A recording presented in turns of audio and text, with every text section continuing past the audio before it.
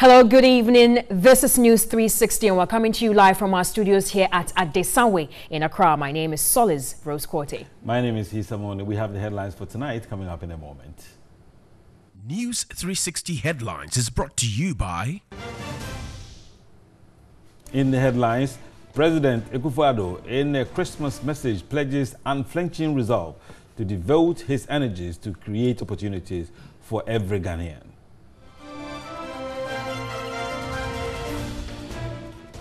Scores of commuters in Accra stranded at the VIP bus terminal Sunday due to the unavailability of vehicles to transport them on Christmas Eve. Also, power restored to the Ghana Trade Fair Company after supply was cut due to unpaid bills amounting to some 600,000 Ghana cedis. And on Mission tonight, a congestion, lack of ventilation and threats from reptiles affecting teaching and learning at the girls' dormitory of the Pandai Senior High School in the northern region. And then elsewhere on the continent, Zimbabwe's new president, Emmerson Mnangagwa, appoints leader of military takeover as one of his deputies in the ruling party.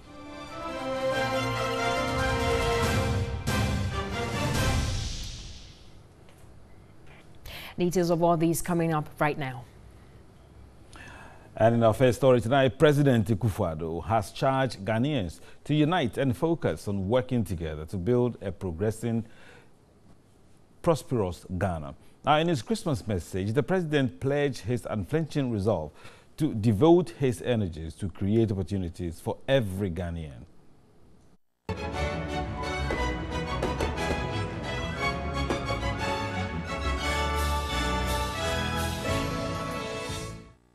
On behalf of the government, my wife Rebecca, my daughters and grandchildren, I extend warmest greetings and best wishes to all Ghanaians celebrating Christmas. We join the millions across the world in recognizing the sense of renewed hope this joyous season brings to us. As we give and receive the goodwill of Christ in this holy season, let us be mindful of the true meaning of his life on earth, and especially of his greatest commandment. Love the Lord your God with all your heart and with all your soul and with all your might. And love your neighbor as yourself. I therefore encourage all to remain committed to the cardinal principles of Christianity: faith, love, charity, and reconciliation.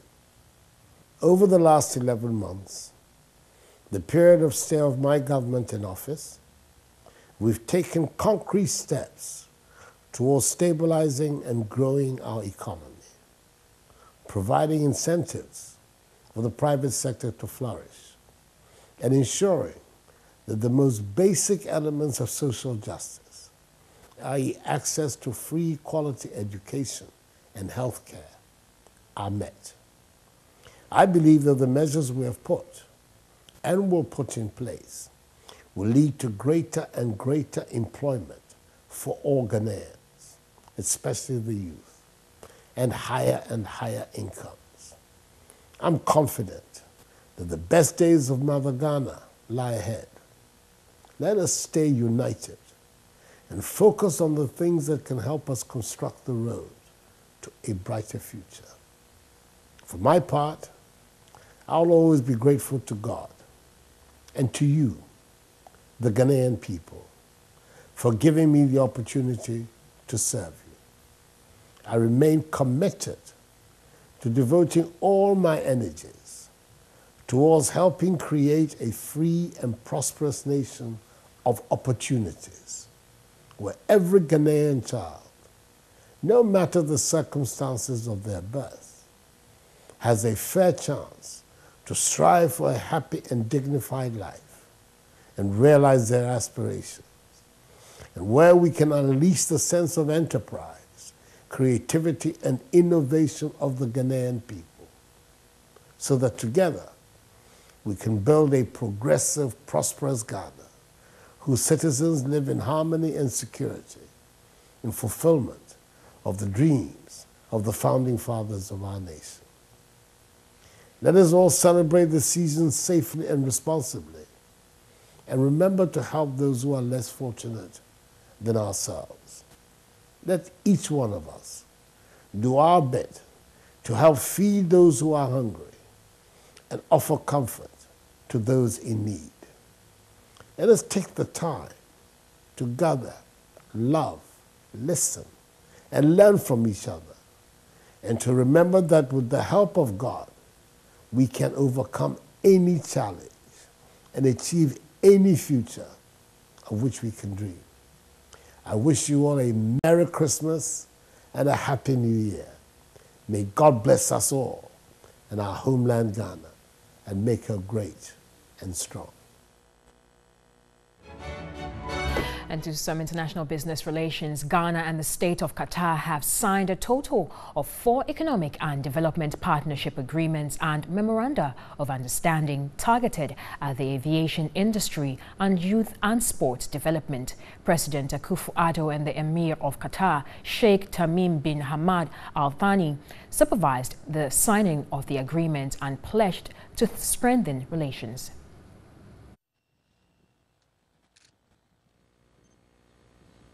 The Emir of Qatar, Sheikh Tamim bin Hamad Al Thani, who was received by President Akufo-Addo at the Pedwasi Lodge, was in the country on a 2-day working visit. The two leaders pledged to strengthen ties in the areas of energy, railways and investment. The leaders then supervised 2 agreements and 2 memoranda of understanding. The investment promotion and protection of agreement were signed by the Minister for Foreign Affairs, Shelley Ayoko Boche, on behalf of Ghana, whilst her counterpart Sheikh Mohammed bin Abdul Rahman signed on behalf of Qatar. Again, the air service agreement was signed by Aviation Minister Cecilia Dapar and Jassin bin Saif Al Sulati, Minister for Transport and Communications for Qatar, respectively. Youth and Sports Minister Isaac Isiama signed the MOU on cooperation in the field of youth and sports, while Salah bin Ghanin Al Ali, Minister for Culture and Sports, signed for Qatar. The Emir of Qatar, Sheikh Tamim bin Hamad Al Thani, has since left the country.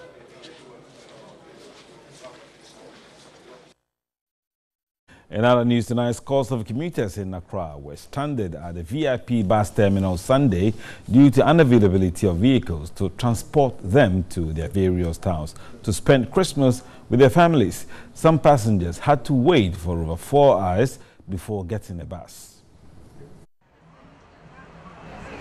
It's 1 p.m. here at the VIP bus terminal at the Kwame Nkrumah Circle in Accra. On the eve of Christmas, it's expected that the number of travelers would increase. Conversely, it appears little or no measures were put in place to address the situation.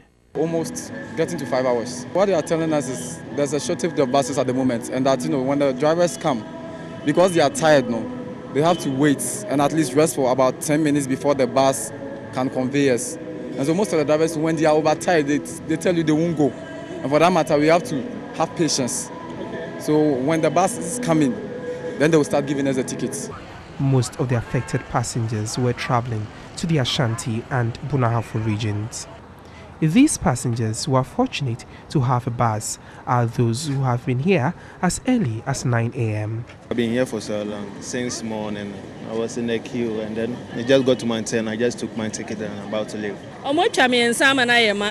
Tickets have been issued to passengers to occupy 3 buses, but they are yet to move. At the Intercity STC Transport Yard, the situation was worse. The yard was virtually empty. The only bus available was almost full. On a normal Sunday, only 4 trips would be made to Kumasi, but as at midday, 9 trips had been made already. It is likely the numbers would increase only if buses are made available. Just last Friday, how many buses moved? We did, from here we did 18. 18. And is that the norm? No. How many buses move on the normal Friday? Normal Friday, we run around 12 and 13. 12 and 13, meaning because of the festive season, it's increased. Yesterday, how many buses moved? We did 16. 16. And a normal Saturday, is that how it is? No. How many? Normal Saturday, it falls to 12 and 11. Fortunately or unfortunately, Bupe, Yapi are off. So we had more buses to support our operations. The company is expected to receive more buses in the coming months to resolve such problems in the future.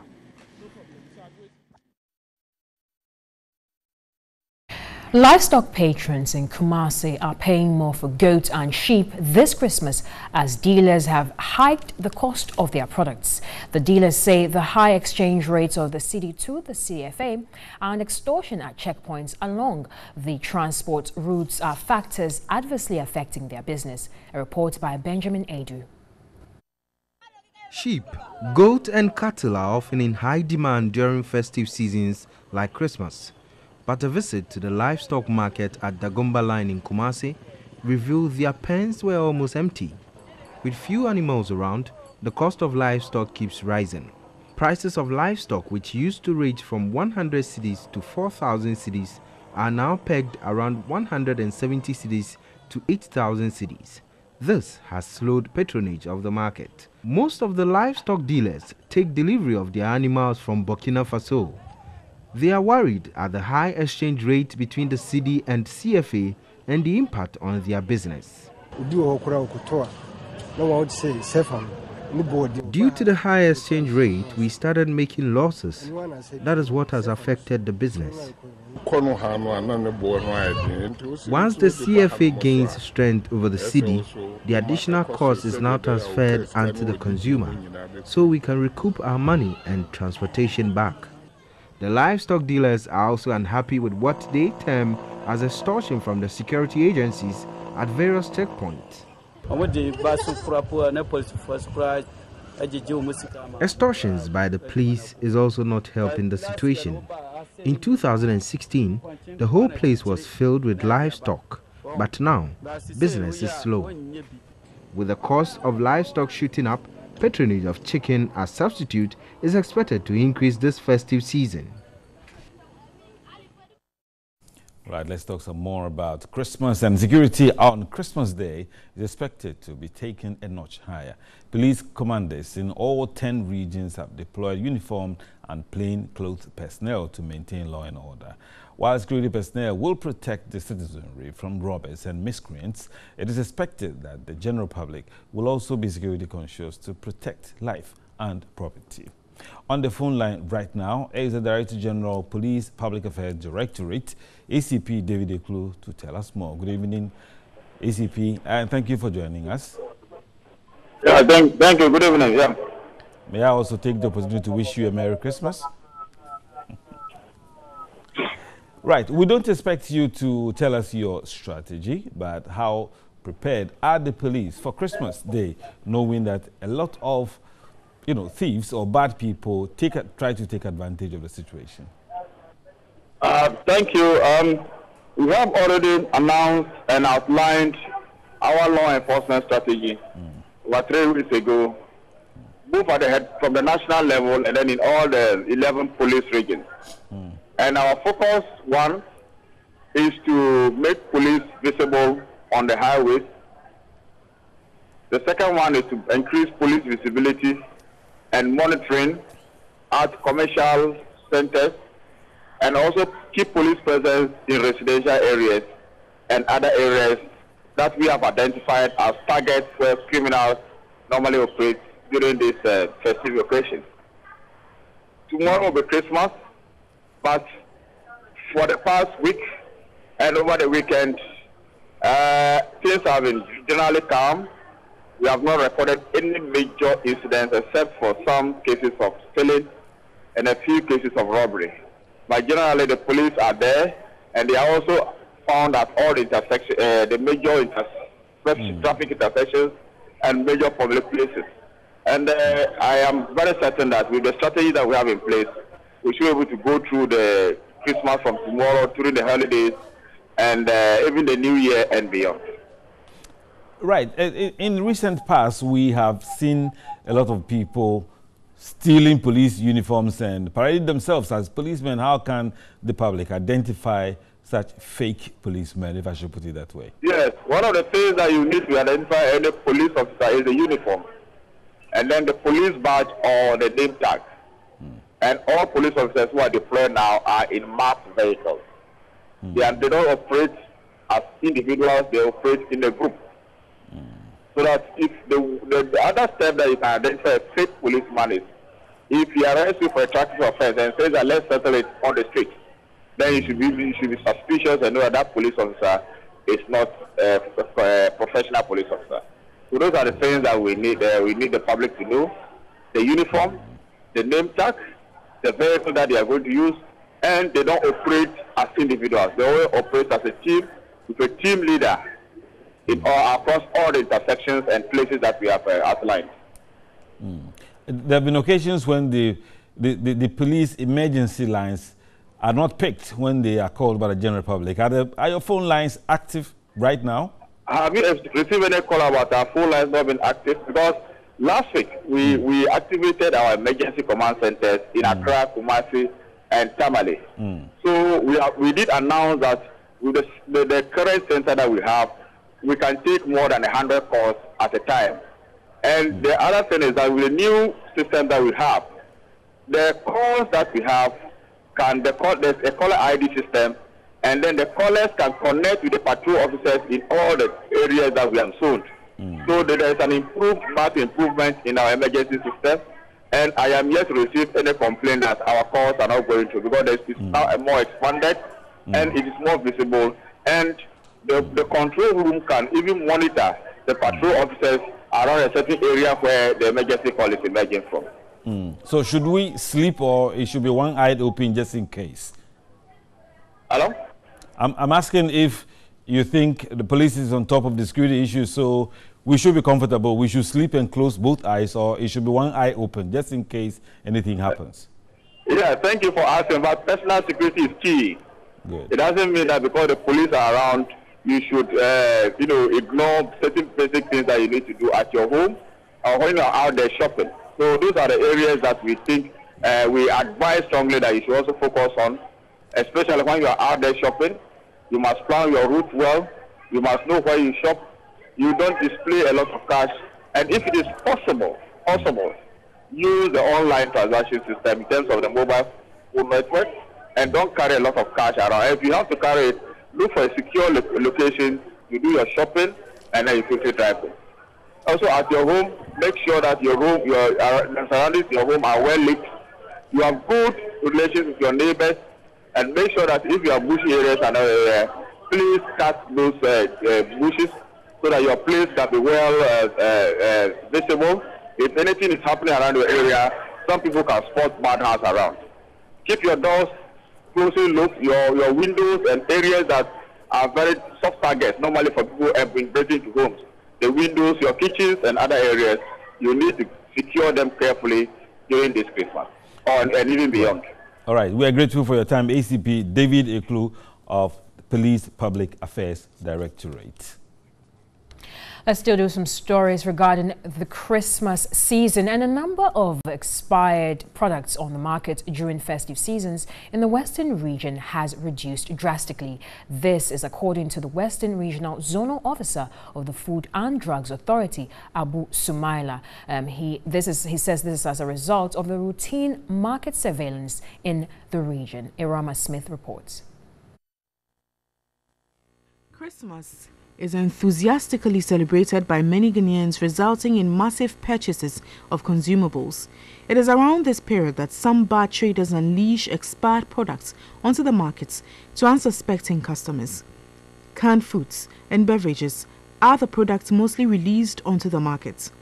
The Western Regional Zonal Officer of the Food and Drugs Authority, Abu Sumaila, however, says the trend has improved tremendously this year, noting cases of expired products have gone down. We engage them, we did a lot of public education, some training, and it's yielding fruit. Abu Sumaila is cautioning the general public to avoid rusted canned products. When you are buying, make sure that you look for best before or expiry. But it is around this time that people will try to delete or change the expiry date of the product. So if you see any form of tampering, please, you can report to us.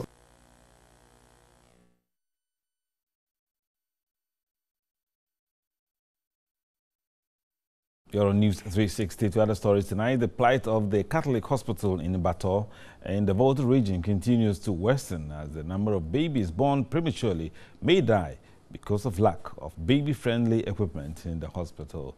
The hospital had struggled to acquire the equipment. Beautiful on the outside, but the inside is deplorable. 200 deliveries are recorded every month. But the facility has only 2 incubators. These were donated to the hospital by Samuel Okujeto Ablakwa, MP for Notong, after several lamentations from officials and mothers. To make up for the number of incubators, the facility improvises. We improvise onion bulbs, which I had designed in a table, resuscitation table form, and we put them under. We have something like a warmer. It's like a hot water bottle type of warmer, which we plug. But it's only one. And it's not, it's not enough again. So when that happens, then that poor baby will end up with just blankets. And hypothermia is a major cause of mortality in our preterms. The hospital has no kangaroo mother care area to protect preterm babies. The children's ward is also not child-friendly.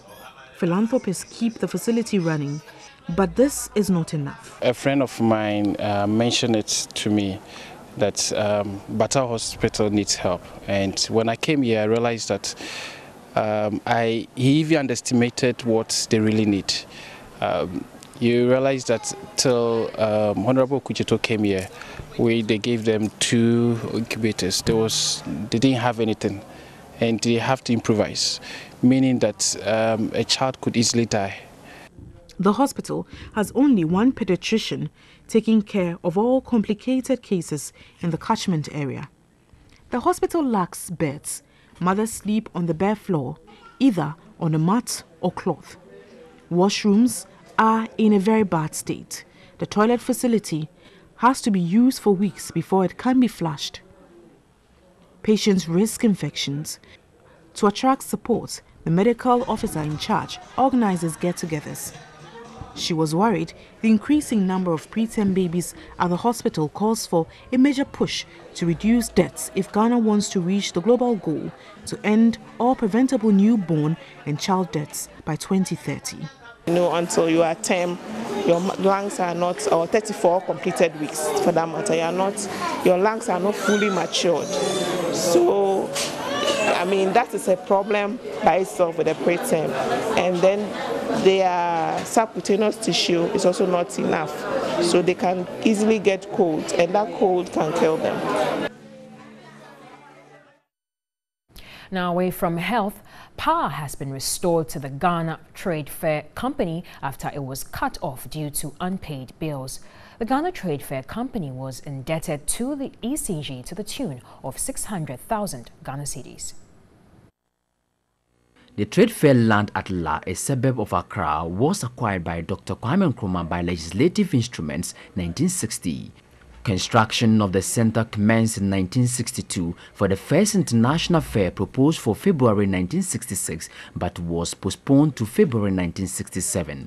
Since 2015 to mid-December this year, the state-owned enterprise was without power supply from ECG and was operating on a power plant.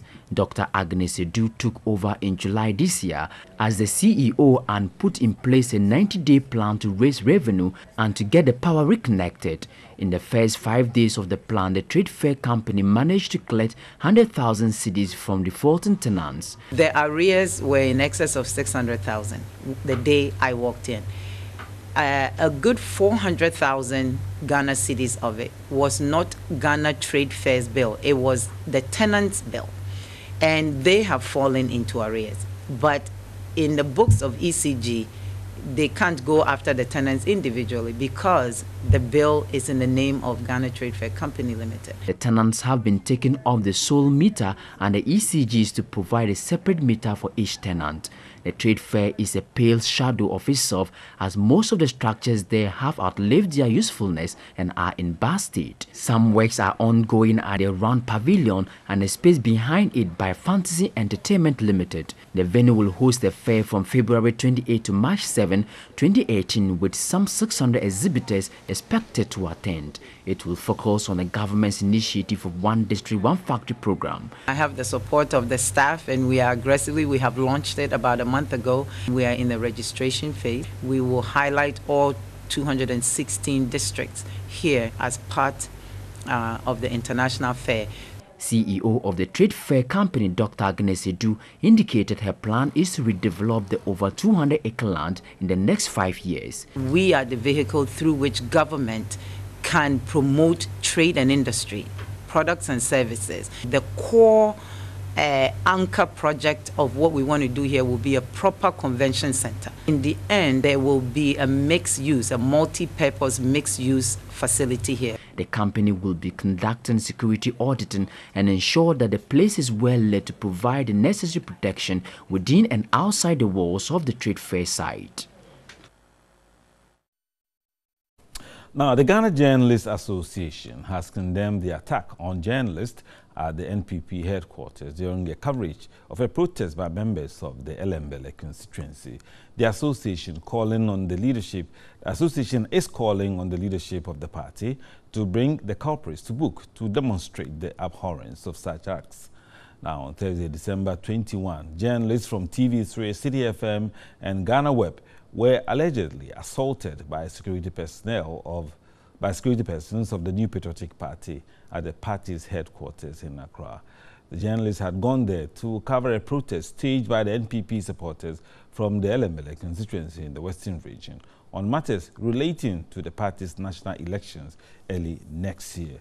According to the association, after careful investigating the matter, the GJA condemns the attack on the innocent journalist.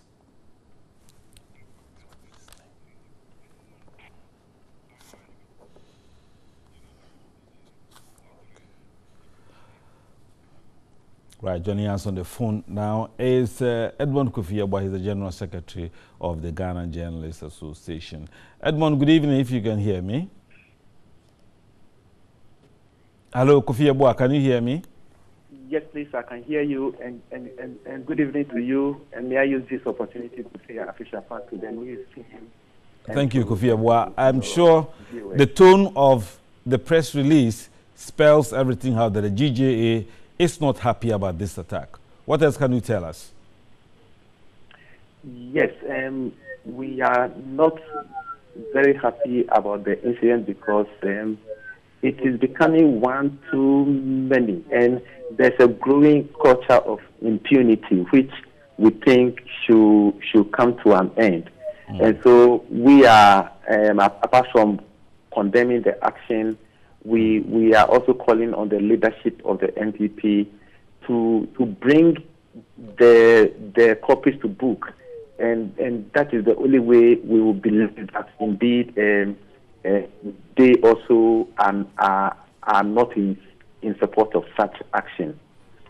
If they should bring the culprits to book, and then what next? Well, if we see that an action has been taken against the people who acted in such manner, then it will even assuage the pain of the victims involved. So what we are asking for is that the leadership of the NPP must demonstrate commitment towards ensuring that this culture of impunity comes to an end. So, Kofi, do you think it would be right to suggest to you that the leadership of the GJA should engage political parties to speak to their supporters about such attacks on journalists? Yeah, it would be a good thing to do, and already we've started a discussion on that theme, that there will be the need to have a formal engagement with the various political parties to let them understand that the media play a key role in the political discourse, and so they must consider the media as partners in whatever they are doing. And so there's that conversation already going on out there, and I believe in the coming few days we will hear more about that. Would you be surprised to hear that some journalists want to take this matter to the court because it's a case of an assault? Yeah, it is a case of an assault, and in such matters, one, the individuals affected by it can take legal action. The media houses also can take an action, and the GJ as a body cannot take an action. Already we started a discussion around trying to get a team of lawyers who may be on standby to take up such issues anytime they occur. Because we are thinking that it is getting to the point where we need to go beyond just mere condemnation of such actions, and actually take the necessary steps to assuage the damage caused to the persons involved. Right. Thank you very much. Edmond Kofi-Aboah is the General Secretary of the Ghana Journalists Association. You're still tuned into News 360 here on TV3. It's now time for Mission. Don't forget that it's proudly supported by Star Ghana with funding from Danida, UK Aid and the European Union. Let's start off Mission tonight from the education sector. And congestion, lack of ventilation and constant threats of reptiles and rodents are scenes that greets any visitor at the girls' dormitory of the Pandai Senior High School in the Pandai district of the Northern Region. The school authorities have been compelled to convert classrooms into dormitories due to the abandoned dormitory projects started some few years ago.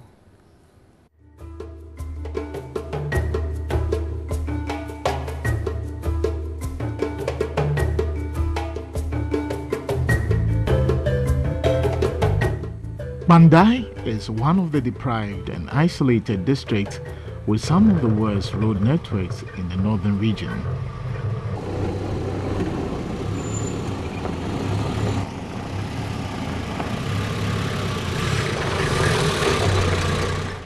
The district can't boast of a single tarred road, with about 95% of communities lacking all the basic amenities for human development.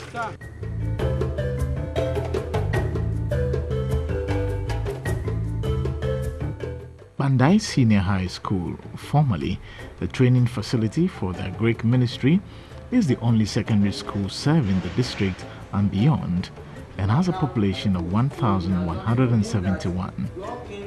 But the school has not seen any major renovation since it was converted into a second cycle institution in 1992. Due to the increasing number of students and lack of expansion over the years, existing facilities are facing collapse. Immediate attention we need to give to Pansek is to look at our accommodation problem. Fortunately, we are told there are two projects going on. A 24-room boys' dormitory, which is a story building, is at the roofing stage. It was started from the records 2014 and left at that stage. We have a dormitory block for girls. That one is being roofed and probably just needs a bit of effort to fix it. So certainly the dormitory situation is a concern that we would want all who matter to hear, and not only hear, but to act to salvage the situation of Pandai Senior High School. But the intriguing thing that caught the attention of the news team was the manner, the place, and how students were served their breakfast.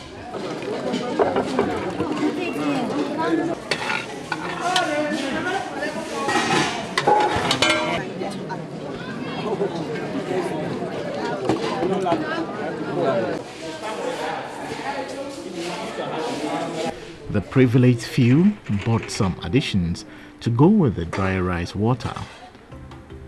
The team then visited the girls' dormitory. The scene here is not conducive for human habitation. Madam Kasim Aisha is the girls' house mistress. This is a human institution, and you know they come from different backgrounds. Some are well trained, others too is a different story. So in as much as some are trying to keep the place tidy, others too are not giving them the opportunity to. So one will sweep, the other will come and throw rubbish around. Because they have limited toilet facility, they prefer going to the bush. So most of them visit the bush. That's a free range system, which is having a lot of health implications. This development made the team curious and decided to return later in the evening.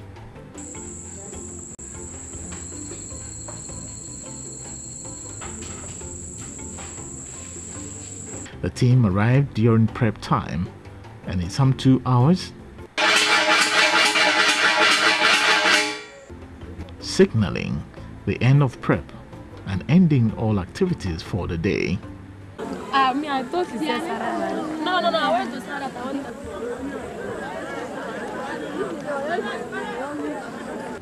But what caught our attention next was even more devastating. The congestion in this room tells us about the challenges the students go through. After having their prep, they're here to rest, but it's not comfortable because the heat alone here for me is something else.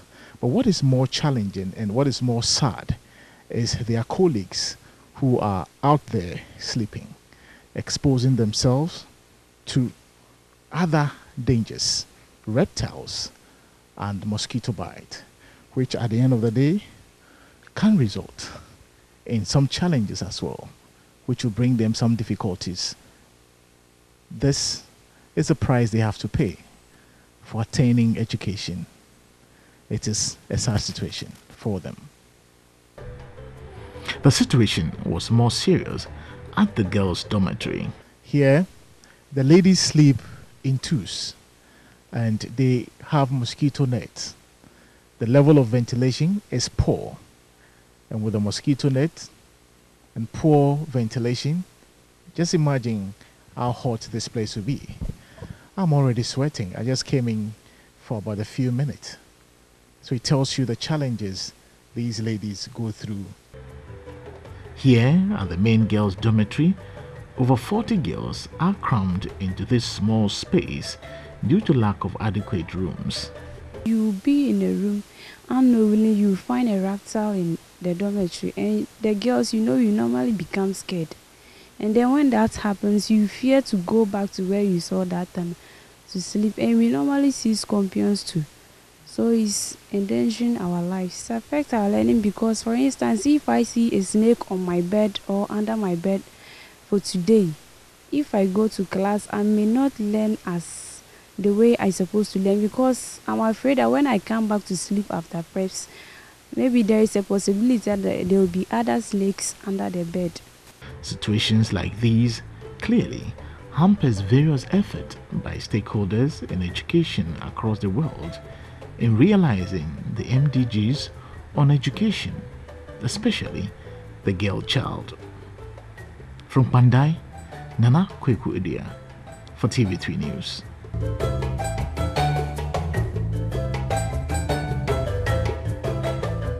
Now, to help us further interrogate this issue on the phone lines right now is Matthew Nyendam. He is the Member of Parliament for Pandai in the Northern Region. Good evening, sir. Many thanks for joining us. Good evening, my sister. How are you doing? Very well, thank you. First of all, how long have you known about the situation at the Pandai Senior High School? Well, let me say good evening to your viewers and good evening to your people and Merry Christmas too. Let me also use the opportunity to thank TV3 for using your airtime at this time to highlight the challenges confronting Pandai Senior High School. Now back to your question. I've been a Member of Parliament for the past 4 years. This is my second term. And ever since I've become a Member of Parliament, I've lived with these challenges. So I'm fully aware of what is going on. And I've made several efforts to solve the problems that we currently have in Pandai. And so far, it has not changed much. So if you ask when did I get to know of this problem, I've known for a very long time. And I have forced the contractors, especially the ladies or the guest dormitory that the headmaster mentioned about. There is a contractor called Business. He got the project, and I followed him. I have called him. I cannot even count. I have to take him from Pandai to Accra to be able to get some money for him to do the roofing. And for almost 2 years now, he has never picked my call. I have tried and got tired. The story building that you also highlighted on is supposed to be awarded to Mr. Zoka, that is the NDC regional chairman.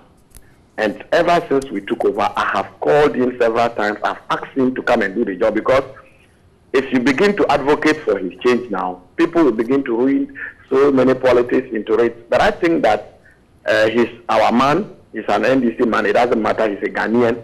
And if he has got a contract to work on, what I need from him is to make sure that the project is completed, because that is what the people need. But the bottom line is that I blame the consultants and then the engineers. They are supposed to be those responsible to report to to Accra or the head office about the ongoing project. But unfortunately, the engineers and the consultants are not also doing so, because these projects have become a standstill for almost 4 years now. And as a member of parliament and the DCE, you follow them. I keep calling them, but unfortunately, the story is what we are seeing. Honorable, from what you're saying, it sounds like you're trying to say that your hands are tied and you can do absolutely nothing about it. Is that the case? My hands are not tied, but my sister, I am a member of parliament. I represent the people. What I need to do is to make sure that I'm able to beg, lobby, and get some of these projects to the area. But the one who awards the contract is the government. And like I said, I blame the consultants, because they are supposed to be the eye. They are supposed to make sure that some of these works are completed and completed on time. You call the contractors, you talk to them, and the people are not on site. And the consultants that are supposed to write officially to either advocate for a termination or a continuity, they are not also writing. Have there been any processes towards legal action to be taken against the consultants and, of course, the contractors? My sister, I haven't got into that area. There's not been any legal actions against them.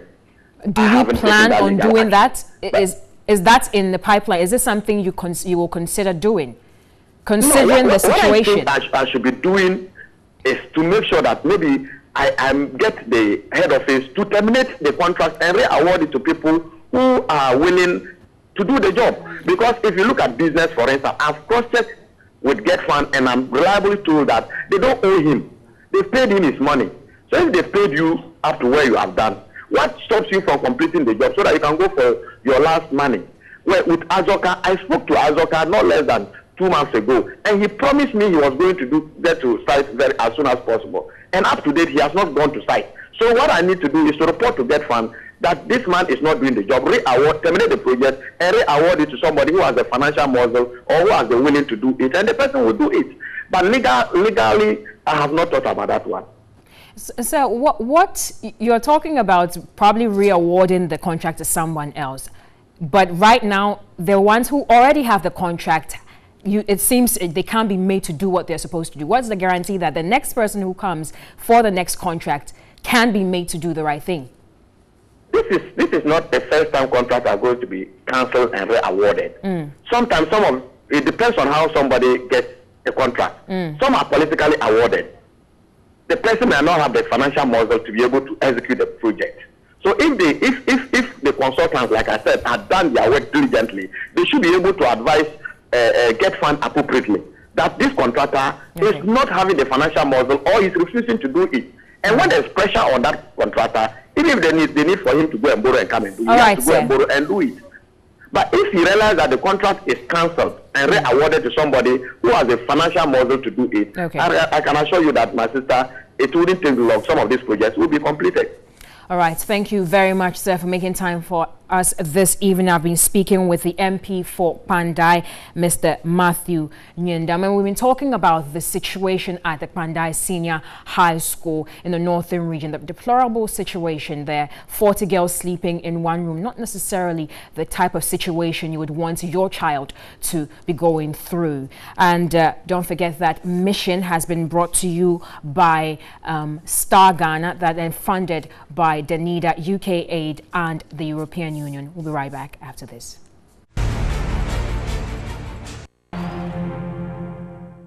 Good evening and thanks for staying with us on News 360. My name is Anako Jafre with a sports update. Let's get into the details. On Hearts of Oak played out a goalless draw with Asante Kotoko in the return leg to win the Ghana at 60 years. And now to some news making rounds in the entertainment industry. It was a day of honor for dancehall star Stonebwoy as he launched his third album, Epistles of Mama, at a concert graced by giant musicians including Rocky Dauni and Samini. A high point of the 2017 Beam concert was when Stonebwoy and his mentor Samini lyrically relived their trying moments in 2008. Also Rise report.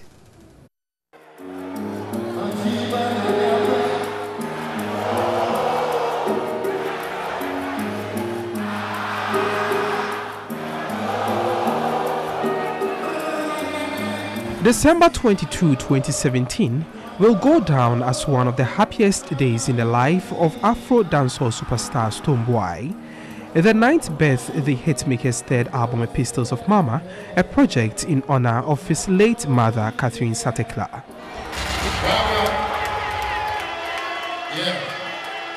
Sometimes they get very emotional, you know. It was an emotional moment as Stonebwoy performed Mama, a song that celebrates the only woman who believed in his dream and inspired his breakthrough.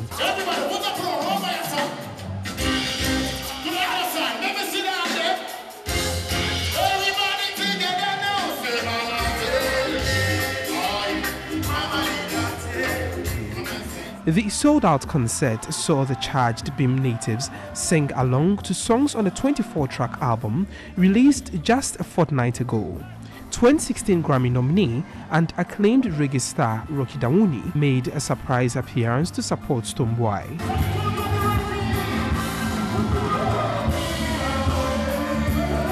He's hardworking, he's humble, you know, he's writing great music. You know, I have to be here to support because it's all of us. It's a movement of Ghanaian music.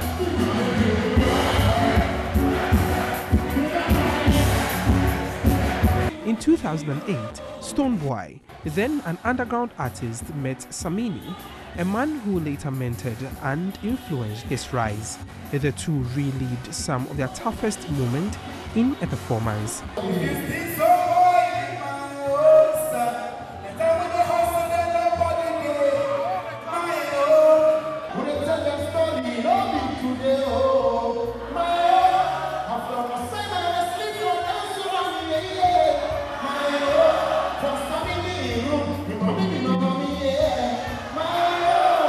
Stonebwoy was full of praise for Samini for his priceless mentorship. That was a high point of the concert, and Samini couldn't help than to speak into Stonebwoy's life.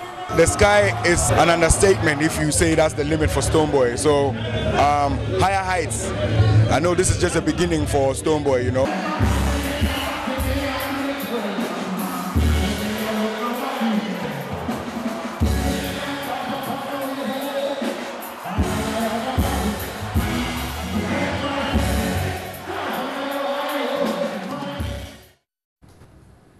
Right, you're on News 360, and that's about it. But let's talk about security around Christmas. We interviewed the police directorate public affairs officer on security. And as a lady, don't leave your spare shoes, nice ones, in the car. It can be seen. I am Robert. 1 CD, your spare bag, laptops, iPads, all those things, don't leave them at the back of your car just because. Put them at home when you're going out and take what you can afford to carry in your bag. So listen. And speaking of home, you have to make sure that when you're going for the all-nights, buckle up. Just make sure you lock up everything, or at least leave someone at home, because that is the time that they come into your house, because they know there's no one at home. And on that note, we wish you all A Merry Christmas. Indeed. My name is Solis Rose Korte. Many thanks for watching. I am Isa Moni. Have a wonderful evening.